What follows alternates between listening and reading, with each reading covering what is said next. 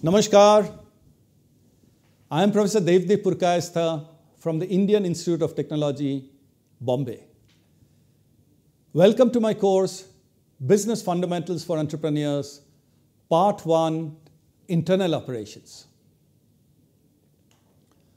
This is the first week, first module titled, What is Business?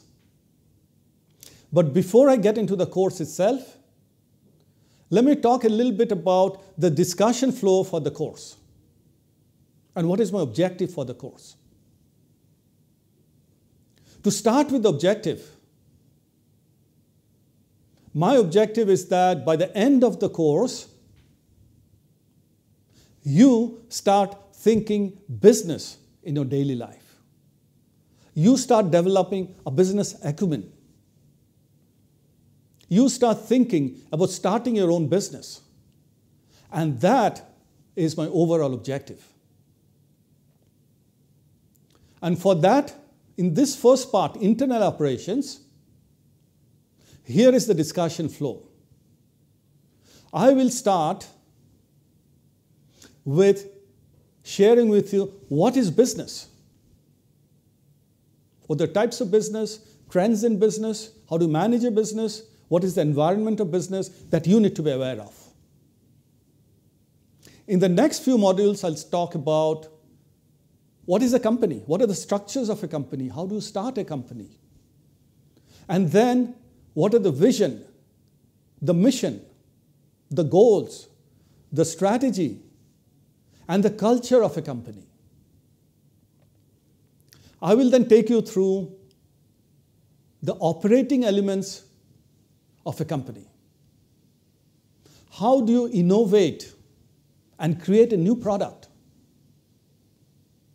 And then, once you've designed a new product, how do you mass manufacture it?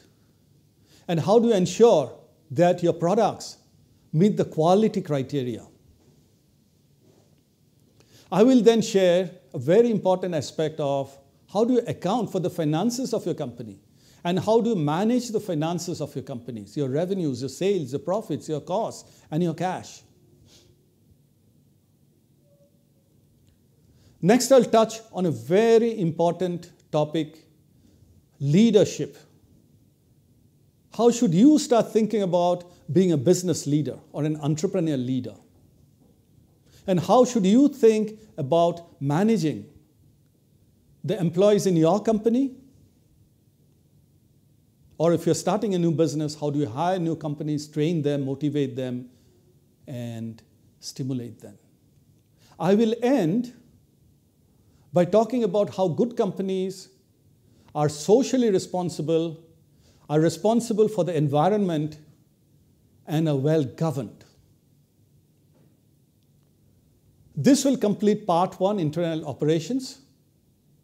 In a separate and a next course, which is part 2, I will talk about external operations, sales, marketing, working with customer, after-sales service, etc., etc. In terms of structure, each module will have 6 topics or 6 concepts. And I will make sure that you have reflection points during the topics. Let's start with what is a business. A business, as you can read on the screen,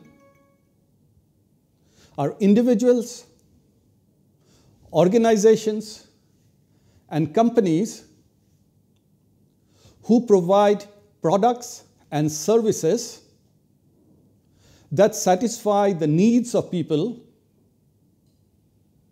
and in return for a consideration such as a money, which is also called the price. A business requires the organization of various activities, and I'll talk more about it later on, to economically, profitably produce the goods and services and deliver them to the customers efficiently, and then collect the money that the customer is willing to pay for that product or that service. And that, in a very simple way, is what a business is. Businesses can be large. It could be the kirana shop next to your house. And it could be a global multinational company working across hundreds of countries. And I'll share examples of them in the next few slides.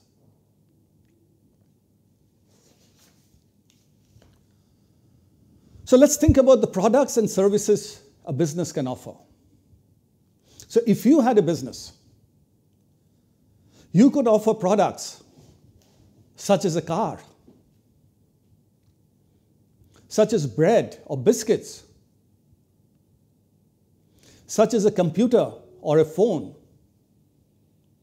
Or you could offer dresses and fashion articles. And these are all products. You could also offer services in your business. You could have a business that offers dry cleaning. You could offer entertainment like a cinema or a movie. You could offer a food and beverage service, which means you could be a restaurant or a quick service takeaway outlet. You could offer transportation services like an airline or bus or car. And these are some of the sample products and services that your business can offer. So let's look at some examples of businesses. Let's start with businesses which originated in India, are operated out of India, employ a lot of Indian employees, and are mostly owned by Indians. The Tata businesses, the Birla businesses, Reliance, Amul, Mahindra, and there are thousands of other Indian businesses. And if you look at it globally,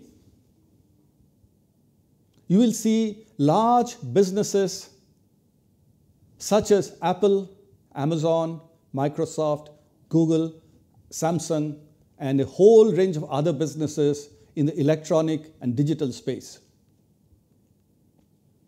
You could also think of Coca-Cola in beverage, or Pepsi, or Toyota, or Mercedes, or Volkswagen in cars, or McDonald's, or Burger King in quick service restaurants, or a Disney in entertainment. These are examples of businesses you'll probably see in your daily life. So let's pause here for a minute and let's just make sure that you reflect for the next 3 minutes on a couple of points.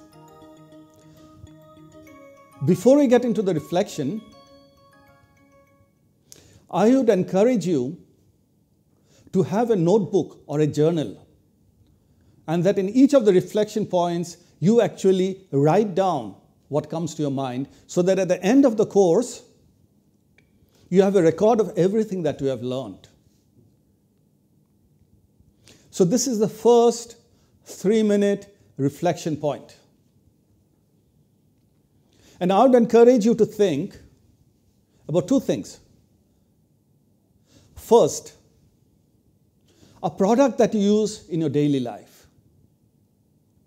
Think about who makes that product. How much does it cost? What need of yours does it fulfill? I would then like you to think about a service that you use. Who provides it? How much do you pay for it? And what need does it fulfill for yourself?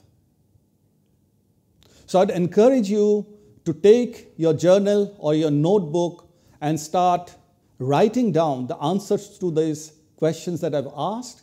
And we will pause here for just 3 minutes, and we can see the timer at the bottom left, which has started. And if it goes around 3 times, it will be 3 minutes.